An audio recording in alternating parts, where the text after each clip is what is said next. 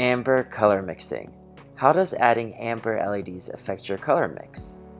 We will be working on a 255 scale. We are using an RGBA LED fixture. So this here is amber. So at 255, all the amber LEDs are at their full brightness, with 0 being off.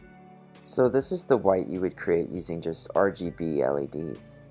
And this is the white you would create by adding in amber LEDs. And you can make your white even warmer by bringing down your blue LEDs a bit. And if you want to make an even warmer white, you can bring down your blue LEDs a good bit. So color mixing with amber allows you to make much warmer whites.